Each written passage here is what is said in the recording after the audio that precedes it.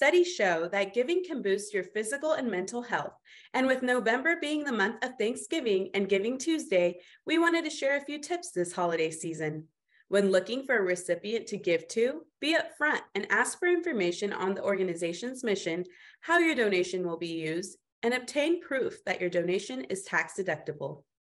If contacted by email, a knock at your front door, or by telephone, never donate or pledge without confirming legitimacy through direct contact, like a phone call or an office visit first.